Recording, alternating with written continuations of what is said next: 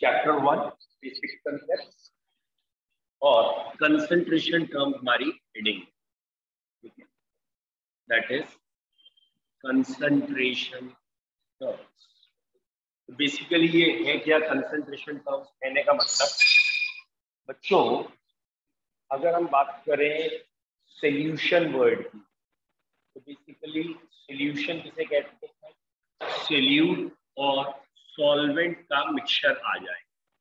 Solute और solvent जब mix होते हैं तो ये टर्म बन के आता है, that is known as solution, ठीक है। तो what is solution? Solution is mixture of solute and solvent, ठीक है। जो सबसे कॉमन भाषा में हम कहते हैं, जैसे पानी में चीनी घोल दी तो शरबत बन गया, दैट इज पानी के अंदर चीनी डिजोल्व है, जो बन के तैयार है वो सॉल्यूशन है। जो वाटर था वो उस समय का सॉल्वेंट था, उसमें घोला गया, और जो चीज घोली गई वो सॉल्यूट। तो जैसे हमने हर चीज की यूनिट बना रखी है, यूनिट का मतलब जैसे लेंथ को नापना है मीटर बना लिया, ठीक है, मास को नापना है केजी मान लिया, या किलोग्राम वर्ड या ग्राम वर्ड बनाया है। ऐसे ही इस सॉल्यूशन में सॉल्यूट है, सॉल्वेंट है, कौन कितना है, तो सॉल्यूशन को मेजर करने के जो तरीके हैं वो बेसिकली हमें यहाँ पढ़ने। जैसे एक जनरल भाषा में डेंसिटी बोली जाती है, तो आपको डेंसिटी का मतलब मालूम है? कई बच्चों को डेंसिटी का फॉर्मूला मालूम होता है, it is mass upon volume. अगर उनसे पूछो मतलब क्या है तो शायद नहीं एक्सप्लेन कर पाते कि 1 ml लिक्विड का मास कितना है, वो डेंसिटी होती है। तो यहाँ 1 ml लिक्विड का मास, that is density. Suppose 1 ml liquid का मास 1 ही ग्राम है तो डेंसिटी 1 आ जाएगी। ml 1 है लेकिन मास 2 ग्राम है तो डेंसिटी 2 आ जाएगी। और अगर ml 1 है और मास ½ ग्राम है तो डेंसिटी ½ आ जाएगी। दैट मीन्स जैसे ऑयल के लिए आता है, ऑयल जितने भी रिफाइंड ऑयल हैं इनके 3 हमारे लीटर्स में हैं और उसकी डेंसिटी 1 से कम होती है। तो मास अगर 1 लीटर का ऑयल है तो उसका मास 700-800 ग्राम कुछ ऐसे होगा। फिलहाल ये जो तरीका है यही हमें इस चैप्टर में या कंसंट्रेशन टर्म में पढ़ना है। हमें बच्चों क्या पढ़ना है? हमें ये पढ़ना है कि जो हम सॉल्यूशन वर्ड बोल रहे हैं उस सॉल्यूशन वर्ड में सॉल्यूट, सॉल्वेंट, सॉल्यूशन, इनके बीच में इंटर रिलेशन क्या है, ठीक है। तो पहला वर्ड सॉल्वेंट किसे कहते हैं, ठीक है। तो सॉल्वेंट का मतलब क्या है? Substance in which solute is dissolve, ठीक है। बेसिकली इसका अपना घर है और रहने आया ये, ठीक है। तो सॉल्वेंट की फिजिकल स्टेट चेंज नहीं होती, सॉल्वेंट अपनी फिजिकल स्टेट पे रहता है जैसे पानी है। और चीनी जब घोली जाएगी तो चीनी की स्टेट चेंज होकर लिक्विड वाली में आ जाएगा। तो बेसिकली हम ये कह रहे हैं solvent decides the physical state of solution. In general in दोनों में जो लेस कंसंट्रेशन, लेस अमाउंट में है वो आपका सॉल्यूट हो जाता है, जो मोर अमाउंट में वो सॉल्वेंट हो जाता है। जो डिसाइड करता है, it decides the physical state of solution. मतलब हमारा सॉल्यूशन सॉलिड बनेगा, लिक्विड बनेगा, गैस बनेगा, ये डिसाइड कौन करता है? सॉलिड। तो बच्चों हमारे सॉल्यूशन ओवरऑल 3 टाइप्स के हैं, या तो सॉलिड सॉल्यूशन है या लिक्विड या गैस। कहने का मतलब सॉलिड सॉल्यूशन क्या है? इसमें सॉल्वेंट सॉलिड और सॉल्यूट कुछ भी हो सकता है, solid, liquid, gas. Liquid solution क्या है? सॉल्वेंट लिक्विड है, सॉल्यूट फिर 3 तरह का, और गैसीय सॉल्यूशन में सॉल्वेंट गैस, सॉल्यूट 3 तरह का। तो ओवरऑल सॉल्यूशन तो 9 टाइप के हैं, बट खाली सॉल्यूशन की अगर बात करें यानी सॉल्वेंट को देखते हुए बात करें तो 3 तरह के सॉल्यूशन है, सॉलिड सॉल्यूशन, लिक्विड सॉल्यूशन और गैस। और बाद में 9 टाइप के हो जाएंगे जब दोनों की फिजिकल स्टेट देख रहे हैं, तो solid in solid, solid in liquid, solid in gas, ऐसे करके 9 टाइप के भी आ सकते। बोलो वर्ड क्लियर? अभी तक की पढ़ाई में आपको बस इतना समझ में आ जाए कि solution is a homogeneous mixture of 2 और मोर सब्सटेंसेस। ये वर्ड समझ में आ गया? लिख लो, solution is a homogeneous mixture of 2 और मोर सब्सटेंसेस। बेटा होमोजीनियस मतलब ऐसे मिक्स हुए हैं कि इन दोनों में आपको अंतर नहीं दिख रहा है। Solution is the homogeneous mixture of to और मोर substances. For example air, air is solution of gases, alloys solution of metals, for example air, gases. तो हमेशा ये मत समझना सोल्यूशन का मतलब लिक्विड ही होगा कि पानी में घोलेंगे तभी सोल्यूशन बनेगा। एयर में भी सोल्यूशन है, सॉलिड्स में भी सोल्यूशन, ठीक है। दूसरा पॉइंट देखिए, binary solution means, binary solution का क्या मतलब होगा, बोलो बच्चों, क्लियर है? Binary solution means it has to component. Binary solution जब हम कहेंगे तो उसमें दो कंपोनेंट होंगे, वन सोल्यूट वन सॉल्वेंट, एक सोल्यूट होगा और एक solvent. Binary solution means it has two components, one solute and one solvent, ठीक है। Binary solution means, binary solution means it has two components, one solute and one solvent. तो हमने ये word बोला है कि बाइनरी सोल्यूशन जिसे कहते हैं, ऐसा सोल्यूशन, बाइनरी वर्ड में ये जो बाई वर्ड है इसका मतलब है टू, और टू कंपोनेंट्स में से एक सोल्यूट होगा और एक सॉल्वेंट होगा, ठीक है। अगर बेटा हमने कहा है टर्शरी या टर्नरी सोल्यूशन, यानी तीन कंपोनेंट हो गए। टर्शरी सोल्यूशन में तीन कंपोनेंट्स होते हैं, और बेटा इसमें ध्यान रखिएगा सॉल्वेंट हमेशा एक ही होता है, एक के अलावा जितने भी हैं वो सारे सोल्यूट्स होंगे। तो टर्नरी सोल्यूशन या आगे का कोई भी सोल्यूशन आ जाए तो solutions have only one solvent while all others are termed as solute. लिख लीजिए, टर्नरी और अदर सोल्यूशंस, या सीधा लिखते हैं सोल्यूशंस हैव वन सॉल्वेंट, बेटा सॉल्वेंट एक ही होगा, they have one solvent while others solute. एक सॉल्वेंट होंगे और बाकी जो भी होंगे वो सब सोल्यूट कहलाएंगे। अगला point, solvent is the component, solvent is the component which decides the physical state of solution. Solvent is the component which decides the physical state of solution and generally it is present in more amount. जो ज्यादा है वो solvent है. Solvent is the component which decides physical state of solution. Generally it is present in more amount. इसका उल्टा हो गया solute. Solute which is present in less fraction or amount. जो कम मौजूद है वो solute है, जो ज्यादा मौजूद है वो नहीं। अब आ जाइए मेन हेडिंग। हेडिंग का नाम लिखते हैं methods to represent concentration of solution. Methods to represent concentration of solution. किस किस तरीके से कंसंट्रेशन हम रिप्रेजेंट करेंगे? Methods to represent concentration of solution. बच्चों बेसिकली 4-5 तरीके हैं, जैसे आपने नाम तो सुने ही होंगे अभी तक। एक नाम जैसे हमारा मोलैरिटी होता है, एक वर्ड होता है मोलैलिटी, एक है परसेंटेज। ये परसेंटेज 3 तरह से होती है, परसेंटेज W/W होता है, W/V और V/V भी होता है। ऐसे ही यहाँ पे मोलैरिटी, मोलैलिटी और नॉर्मेलिटी भी है, और मोल फ्रैक्शन। तो बेसिकली यही 4-5 तरीके का है, बल्कि ये जो 5वां मैंने बाद में लिखा है इसे नॉर्मेलिटी, ये हमारे कोर्स में ज्यादा नहीं है, इसका बस जनरलाइज फॉर्म आपको समझ में आ जाए तो बहुत है। ये 4 तरीकों पे हमें फोकस करना है, ठीक है। एक एक को स्टार्ट करते हैं। पहली हेडिंग डालिए बेटा, एक फॉर्मेलिटी भी वर्ड है, पार्ट्स पर मिलियन भी है, ऐसे वर्ड्स बहुत हैं। ये पीपीएम है, कुछ बुक्स में पीपीवी भी दे रखा है, लेकिन ये तो अगर आपको क्लियर है तो कोई दिक्कत नहीं। मोलैरिटी का एक भाई है फॉर्मेलिटी, ठीक है। और भी तरीके हैं, लेकिन पहले हम बेसिक स्टार्ट कर लें। हेडिंग डालिए परसेंटेज। हेडिंग इज परसेंटेज, एक एक करके स्टार्ट करते हैं। परसेंटेज, ठीक है। पहली हेडिंग हो गई परसेंटेज।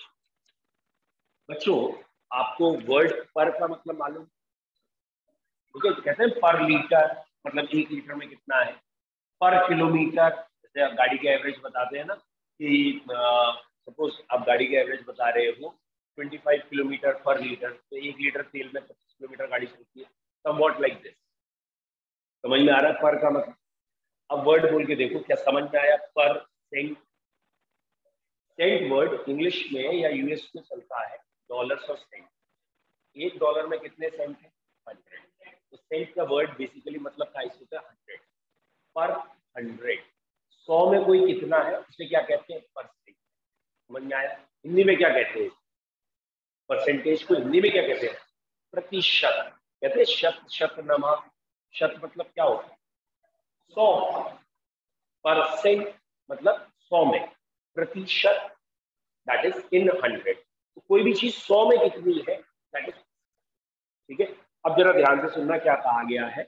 अगर मैं कह रहा हूं ये 100, तो कॉमन सेंस है ये 100 हो गया पूरा का पूरा सोल्यूशन। ये 100 क्या है? सोल्यूशन। एक कॉमन सेंस की बात है, कोई ना कोई तो यूनिट होगी ना। तो ये 2 यूनिट में लिया जाता है, या तो ये मास में लिया जाएगा जिसे ग्राम कहते हैं, या ये वॉल्यूम में लिया जाएगा।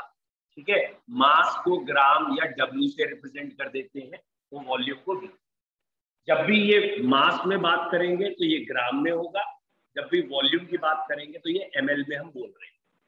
तो जो सोल्यूशन है वो 100 है, या तो 100 ग्राम होगा तो हम W कह रहे होंगे, या 100 ml होगा तो हम V कह रहे हैं।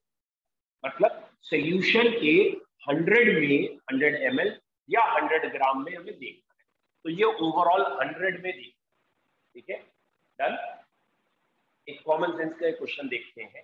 जैसे आपने कोई एग्जाम दिया, व्हाटएवर, आपके नंबर ये आ गए 96, 95, व्हाटएवर। ठीक है, लेकिन टीचर को एक आदत सी है, वो ऐसे करके नंबर लिख के देता है, ओब्लिक लगाता है फिर ये लिख देता है ना। अच्छा, अगर वो ये नहीं करता तो आपको बड़ी खुशी होती, अच्छे नंबर। ये लगते ही पूरा सत्यानाश, बेड़ा गर्क हो। ये क्या है? ओब्लिक क्यों लगाया? समझ में आ रहा है? फिर से देखते हैं क्या आपको समझ में आया या नहीं आया। 300 नंबर का टेस्ट हुआ, आपके 96 आए। अगर 1 नंबर का टेस्ट होता तो आपके इतने आए। तो आपको अब ये क्लियर हुआ ओब्लिक पे ही क्यों नीचे लिखे आते maximum marks. What is this? क्या है? It is marks obtained from 1 mark of test. 1 number में से कितने आए, इसीलिए कभी ऐसे नहीं लिखा जाता, कभी ऐसे नहीं लिखा जाता या स्टार लगा के 96 या 96 स्टार स्टार लगा के 300, ऐसे नहीं लिखा जाता। क्यों? क्योंकि ये तो मैथमेटिकल एब्रीविएशन कि 300 का टेस्ट हुआ था 96 आए, 1 का टेस्ट हुआ तो इतने आते। तो this is marks obtained from 1 mark. अच्छा, 1 में आ गए, 1 में पता चल गया यूनिटरी अप्रोच। अब 10 में 100 में जिसमें निकालना निकाल लो। 1 में आते ही 100।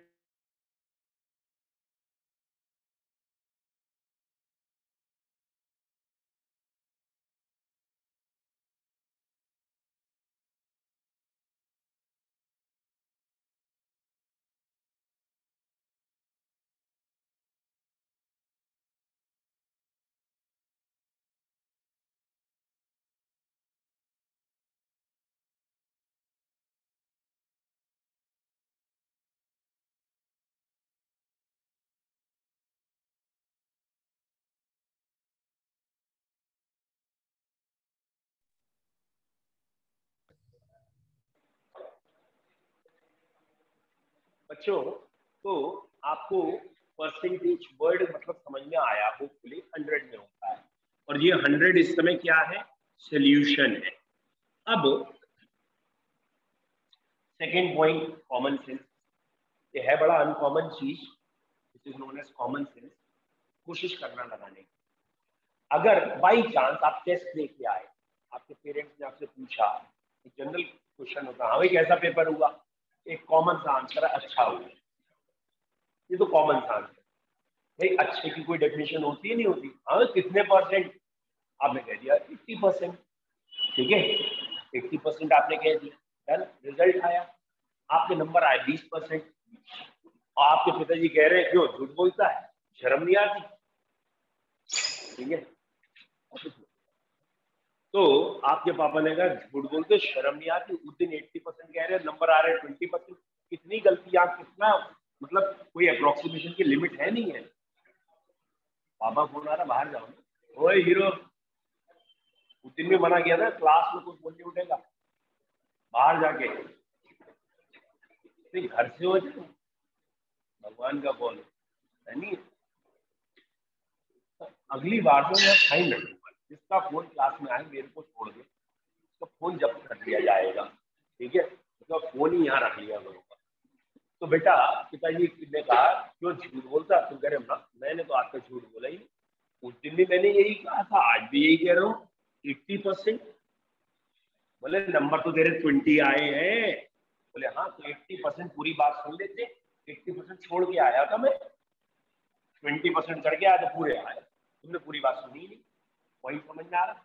लेकिन अगर इन जनरल मैं आपसे पूछूं पेपर कितना कैसा, बस इतना पूछो और आप 80% कह रहे हो, तो इन जनरल तो उसका मतलब क्या है, 80% आने चाहिए, इतना अटेम्प्ट किया, इतना आता है in general.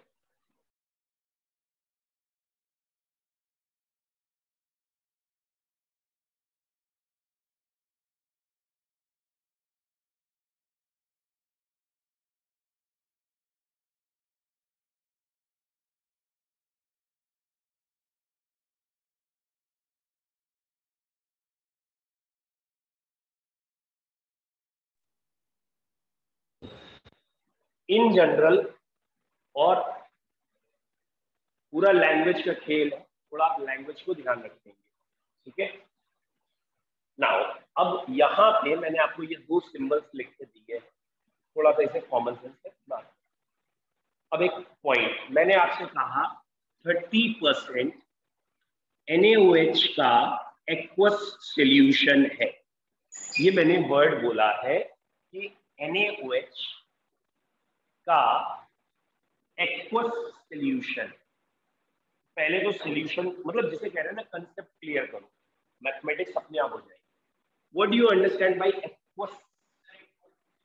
Solvent is water, solvent पानी, पानी सॉल्वेंट है और NaOH सॉल्यूट।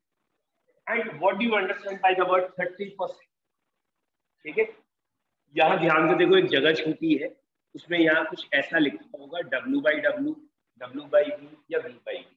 तो न्यूमरेटर के ऊपर, न्यूमरेटर के नीचे, दैट इज डिनोमिनेटर। डिनोमिनेटर में पूरे सॉल्यूशन की बात होती है और न्यूमरेटर में सॉल्यूट की बात होती है जनरली।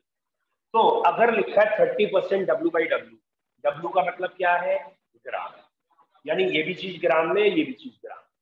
तो इसकी फुल फॉर्म, इसकी फुल फॉर्म, इसका सेंस ये है 30 ग्राम NaOH present in 100 gram solution. 30 gram NaOH present in 100 ग्राम, समझ में आया। और आप ये भी कह सकते हो 30 ग्राम NaOH present in with 70 gram water.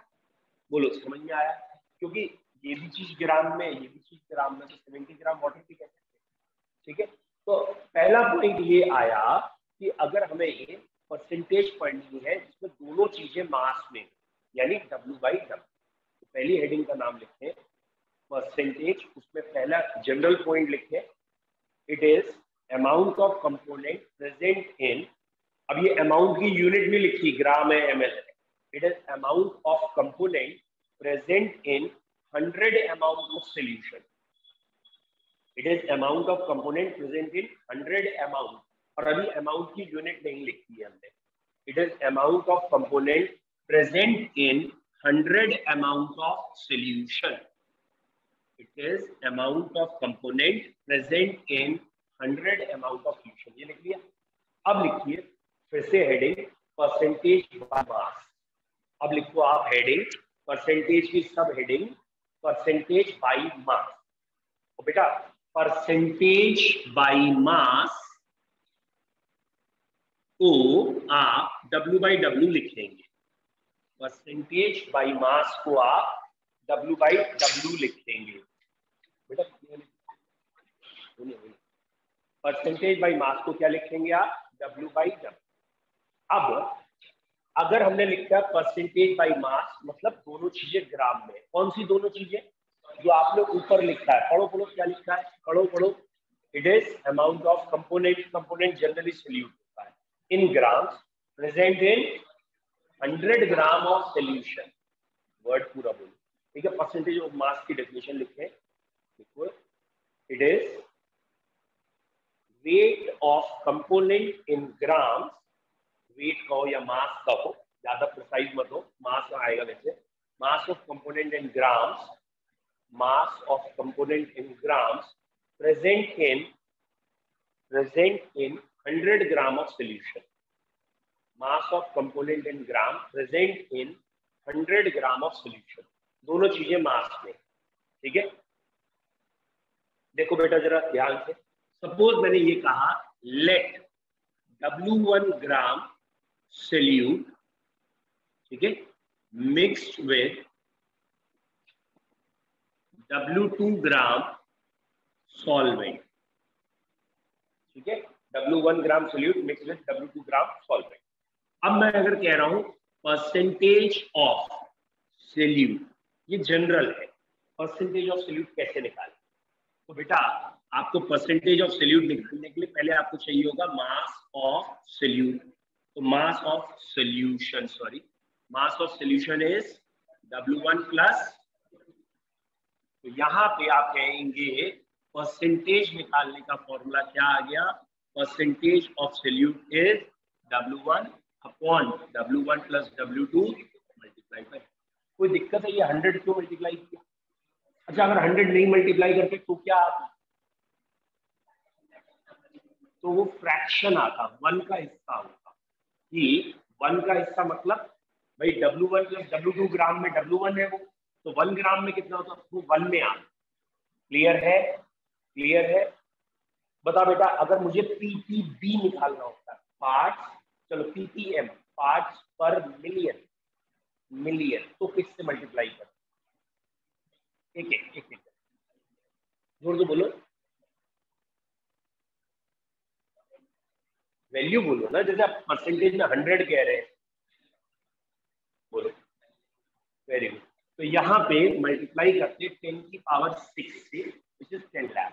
तो पीपीएम कोई नई हेडिंग नहीं है हमारे, पीपीएम में यही वैल्यू लिखी है 10 की पावर 6, और शायद बिलियन में 10 की पावर 8 हो जाएगी, है ना? 8 होता है 9,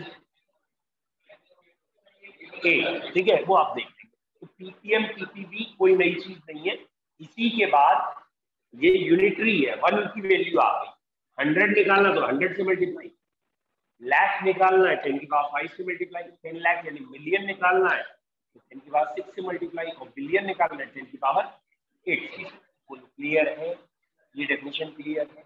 अब कोई कह रहा नहीं मास ऑफ सॉल्वेंट बताओ, सॉरी परसेंटेज ऑफ सॉल्वेंट बताओ, कोई दिक्कत नहीं है भैया, सॉल्वेंट की परसेंटेज निकालनी है, निकल सकती है।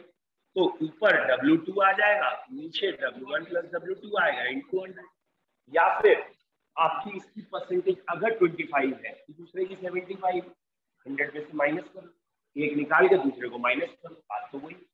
Is that clear? W/W की फुल फॉर्म क्लियर? तो जब ये W/W था तो ये जो न्यूमरेटर वाली चीज होगी वो ग्राम में होगी, और जो डिनोमिनेटर वाली चीज है वो भी ग्राम में। जनरली डिनोमिनेटर में पूरा सॉल्यूशन होगा और न्यूमरेटर में कुछ भी हो सकता है, लेकिन जनरली सॉल्यूट होता है जब तक नहीं कहा जाए, जब तक स्पेशली ना कहे नहीं तू परसेंटेज सॉल्वेंट की बता, तब तक हम सॉल्यूट की निकालते हैं कि 10% सॉल्यूट। क्लियर है? पूरे को एक बार पढ़ के देखो, आप एक बार पढ़ के देखो, क्योंकि अगली 2 हेडिंग मैं लिखाऊंगा ही नहीं, अगली 2 हेडिंग में लिखाऊंगा ही नहीं। इतनी अच्छी तरीके से पढ़ना कि मैं खाली बोलूंगा परसेंटेज बाय वॉल्यूम, अपने आप लिख लो, percentage by mass by volume अपने आप लिख लो, ठीक है। एक एग्जाम्पल लिखा देता हूं, लेकिन इसका बेटा एक एग्जाम्पल लिख लीजिए, 25% W by W, 25% W by W glucose aqueous solution means, एक एग्जांपल लिख लीजिए, 25% W by W glucose aqueous solution means, क्या मतलब है इसका, ये आपको लिखना है। 25% W by W glucose aqueous solution means, लिख लिया, वेरी गुड। इसका मतलब है 25 gram of glucose present in 100 gram of solution. या आप ये भी लिख सकते हैं,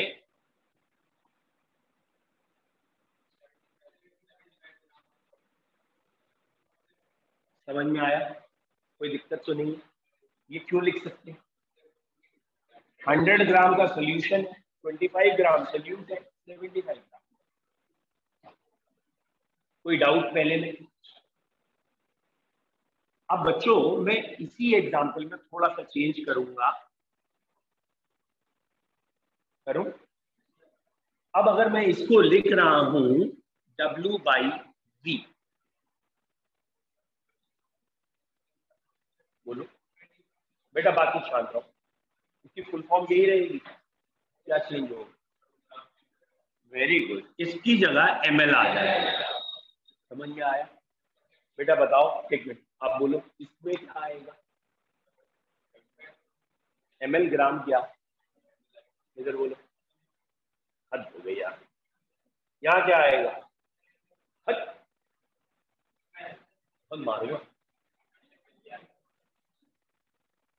कॉमन सेंस नहीं तुम्हें? ml में से ग्राम घटा लोगे, यूनिट सेम है, घटेगा ही। एक और इंटरनेट पे बैठा हुआ है, आराम से लिख के भेज रहा है ml, ये सब बेवकूफ बैठे हुए, तू ml बता रही है, ये भैया नहीं लिख सकते, पूरी डेंसिटी नहीं पता है। मतलब ये सिंपल वो वाला पॉइंट है। मैं कहूँ आपसे, जब 5 किलो सेब लिया, उसमें से 1 लीटर इसे दे देना और 2 फुट उसे दे देना, तो भैया जब यूनिट सेम नहीं होगी तो कैसे कर लेगा, है ना? तो इट इज नॉट पॉसिबल, ये आप नहीं बता सकते। क्यों नहीं बता सकते? क्योंकि इसकी यूनिट अलग है, उसकी यूनिट अलग है, ठीक है? तो अगली हेडिंग का नाम है percentage by mass by volume, percentage by mass by volume. 2 minute बेटा, कैसे आ? अरे भैया जल्दी तो नहीं आपको, 10 मिनट रुक जाओ, उसको पढ़ा रहा हूँ, 10 मिनट में। आप सुधीर के भाई हो, शक्ल तो पूरी हरमा सेम है ना? सुधीर क्यों नहीं आया? अच्छा ठीक, बढ़िया। हाँ जी, लिख लिया, percentage by mass by volume. अब आप इसमें क्या लिखिए डेफिनेशन, बेटा इसकी डेफिनेशन क्या आ गई? It is mass of solute in gram present in 100 ml of solution. It is mass of solute in gram present in 100 ml of solution. बच्चों क्या ये वाला percentage by mass by volume temperature से effect होगा? इसमें volume है, temperature बढ़ाते ही volume change हो जाता है, तो ये टेम्परेचर चेंज करने से चेंज हो जाएगी। ये नहीं आया समझ में क्या कह रहा हूँ? मैं ये कह रहा हूँ, आपने किसी सोल्यूशन बनाया मास बाय वॉल्यूम, ठीक है, उसको फ्रिज में रख दिया, शाम को फ्रिज से निकालोगे ये, तो क्या वो जो ऊपर वैल्यू लिखी है वो और ये मैच करेंगे? नहीं, वो पहले से ज्यादा कंसंट्रेट हो जाएगा। क्यों? टेम्परेचर चेंज होते ही ये वैल्यूज चेंज होती है, क्योंकि टेम्परेचर से वॉल्यूम चेंज होता है, तो it is affected with temperature. क्या इसकी कोई यूनिट होगी? क्योंकि यहाँ न्यूमरेटर में मास है, डिनोमिनेटर में वॉल्यूम है, तो इसकी यूनिट है ग्राम पर एमएल। पिछले वाले में क्या था? W by W, ना तो ग्राम और ग्राम कट जाएंगे ना, तो वो यूनिटलेस था, ठीक है? पिछला वाला यूनिटलेस था और independent of temperature, no effect of temperature, ठीक है? लेकिन इसमें आप यूनिट बताएंगे, इसमें यूनिट बताएंगे, यूनिट क्या है इसकी? ग्राम पर ml, एंड अगला पॉइंट लिखेंगे डिपेंडेंट या effects with temperature, as it contain volume term, क्योंकि यहाँ पे क्या मौजूद है, volume. It depends on temperature as it contain volume term. Beta दूं टर्म, TERM, बिटाऊं. चलो अच्छा, अब डेफिनेशन लिखने की जरूरत नहीं है. क्या आपको ऐसे समझ में आ रहा है या नहीं, ये देखते हैं. बेटा ये चीजें वही कर सकता है मैनिपुलेट से कहते हैं, जिन्हें कंसेप्ट समझ में आ जाए, और जिनको अभी कंसेप्ट नहीं समझ में आया वो ये काम नहीं करता है. ये क्या है, परसेंटेज W/W सॉल्यूट की. तो weight of solute in gram, weight of solute plus weight of solvent, ये पूरा भी ग्राम में ही आएगा, मल्टीप्लाई बाई 100. समझ में आया. फिर यहाँ पे आ गया यूनिट लेस. फिर यहाँ आ गया इंडिपेंडेंट या नो इफेक्ट ऑफ टेम्परेचर. ठीक है, ये परसेंटेज W/V आया. क्या लिखेंगे यहाँ पे, सॉल्यूट के लिए कर रहे हैं अगर हम, तो W1 अपॉन, अब वैसे नहीं लिख सकते सीधा, वॉल्यूम ऑफ सॉल्यूशन इनटू 100. तो ये जनरली यूनिट में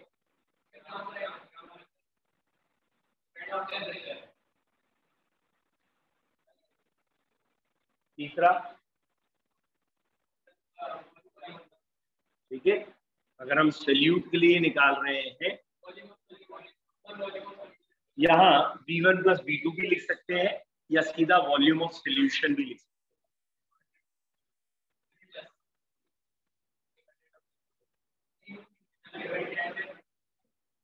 कोई डाउट तीनों, बोलिए.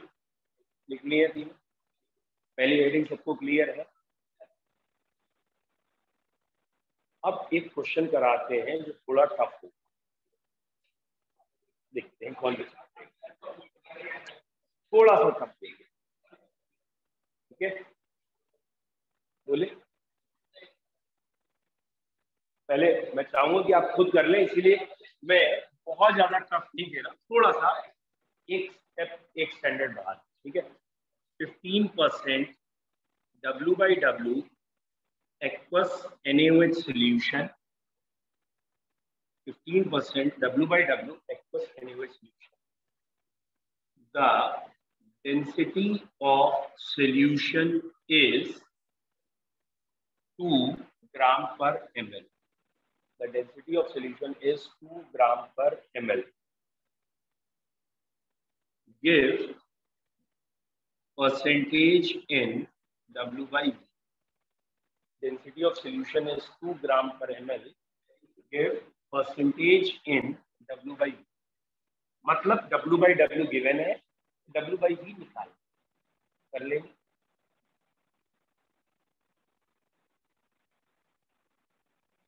नहीं, पीछे से क्यों देख रहे यार, ये गलत. ना ना ना, ये गलत. ये आपने पहले वाले नोट्स समझ लो. हाँ बेटा, पहले वाले नोट्स क्यों देख, अगर खुद बनाए तो आपके दिमाग में भी होने चाहिए ना.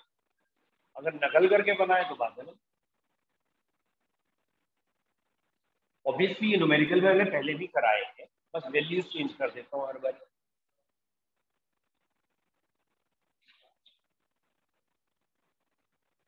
हाँ बेटा, कर लिया.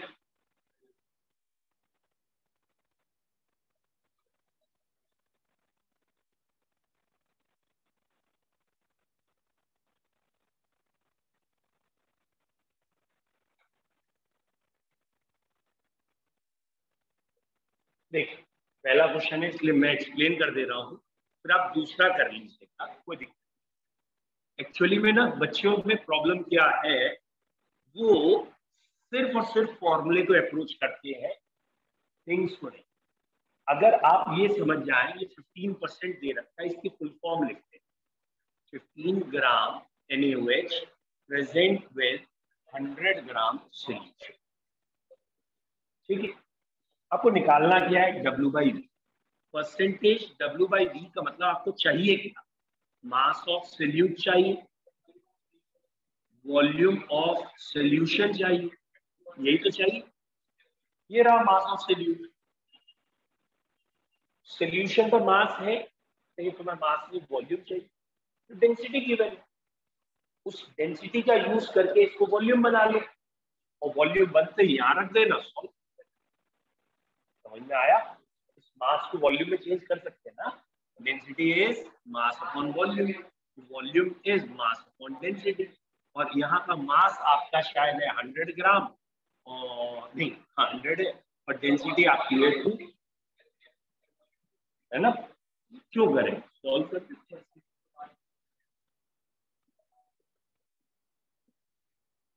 आया? गलती क्या करते हैं हम, इसकी फुल फॉर्म लिखते हैं।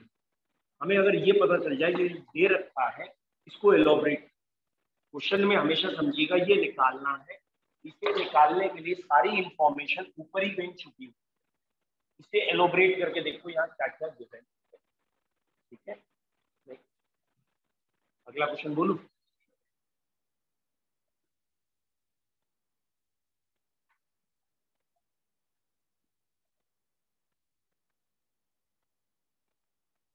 क्वेश्चन तो लिखा हुआ है, ये बेटा।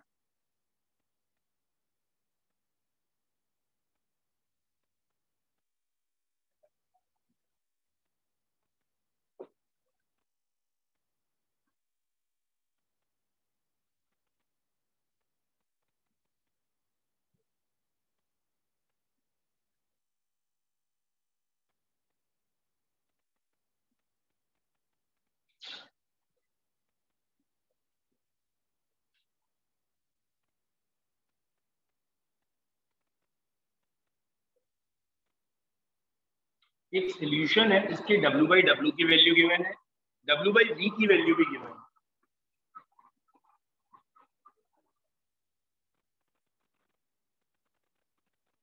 एक सोल्यूशन के W/W की वैल्यू गिवन है और W/V की भी गिवन है, और आपसे कहा डेंसिटी बता दो।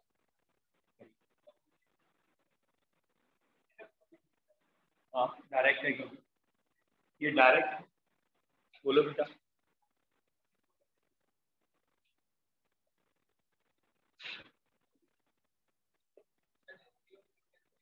सोल्यूशन,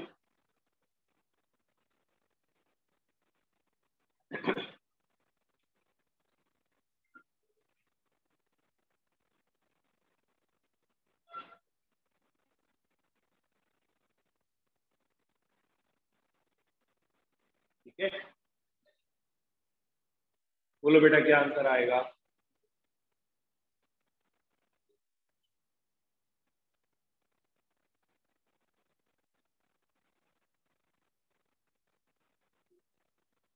ध्यान से अगर पिछला क्वेश्चन देखा हो तो आपको करना ही नहीं पड़ता, बहुत ध्यान से देखिए।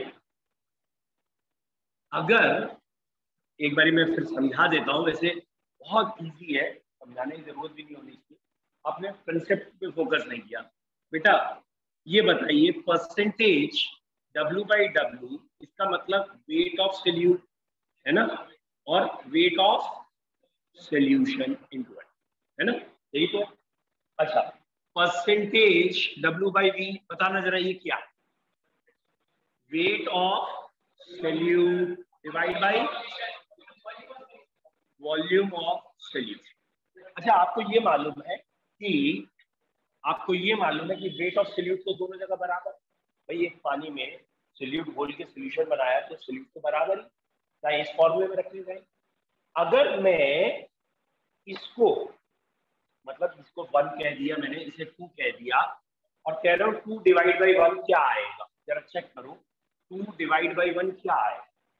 ये दोनों कट जाएंगे, वेट ऑफ 100 कम कट जाएगा, क्या आएगा? ये न्यूमरेटर में, ये क्या आएगा? वेट ऑफ सोल्यूट, और ये क्या आएगा? वेट अपॉन वॉल्यूम क्या होता है? तो फिर 2/1 इज डेंसिटी ऑफ सोल्यूशन, यानी percentage W/V divide by percentage W/W is density, और ये आपको दोनों गिवन है, शायद ये 15 है और ये 5 है, तो डेंसिटी का आंसर 3 आ गया। इसलिए जब एक बच्चे ने कहा था ऑब्जेक्टिव है, डेफिनेटली ऑब्जेक्टिव।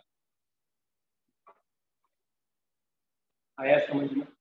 भैया कंसेप्ट क्या, what is density? Density is mass upon volume, लेकिन mass of solution upon volume of solution है। तो ये न्यूमरेटर में जाए, ये डिनोमिनेटर। तो अब अगली बार के लिए एक शॉर्टकट फॉर्मूला हो गया आपके पास, percentage W by V is density into percentage W by W.